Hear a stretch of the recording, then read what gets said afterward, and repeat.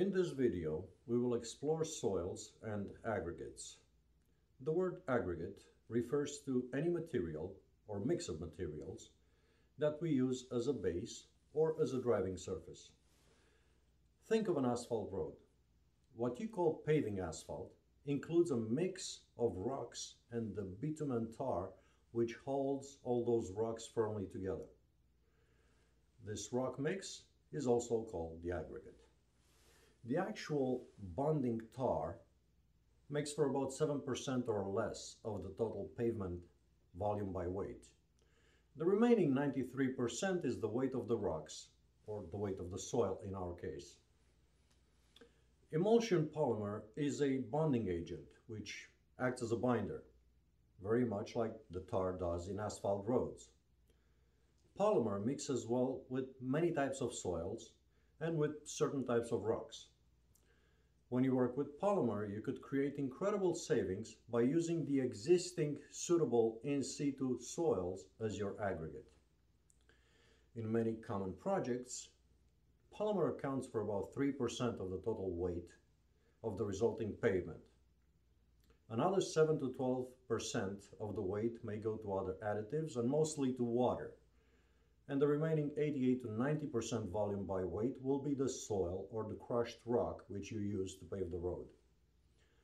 When properly prepared and properly applied, polymer bound and compacted aggregate sitting on a proper subbase achieve better CBR characteristics, that's vehicle weight support, than many normal asphalts, and it withstands the same PSI as good concrete while maintaining its flexibility, that is, without becoming brittle like concrete.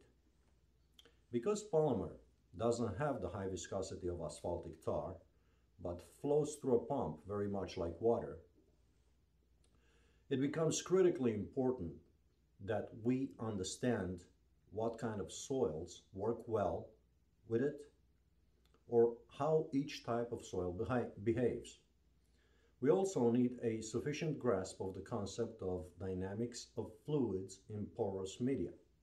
Specifically, we need to be mindful of the fact that the adhesive polymer liquid, which flows like water, will run through the spaces in between the rocks to the bottom if it's not properly suspended with the help of a suitable amount of fine particles in between the rocks.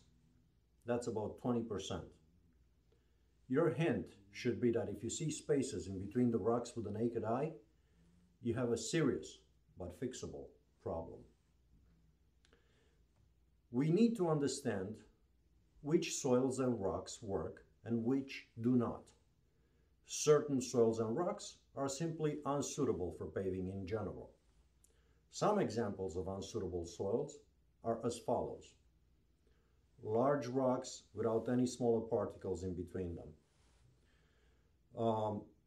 Expansive muddy soils.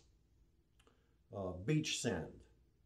Each of the above fails for different reasons, but what you need to remember is that aggregates with an equal quantity of angular particles of different sizes with a sufficient amount of fines in between the large particles will provide the best recipe for obtaining a well-compacted, homogeneous driving surface without spaces or air bubbles and with sufficient weight support and distribution after compaction. A rock mix which has an equal amount of all sizes, all the way to the finest size particles, is also called a straight gradation aggregate. Polymer emulsion paving will work perfectly with a straight gradation aggregate with 20% fines. In the United States, this is cheaply available from any crushed rock quarry. Standard soil classifications will be discussed in another chapter. For now, just remember that the grain size, the grain shape, and the amount and characteristics of the clay in the soil particles all play a factor in their suitability for construction.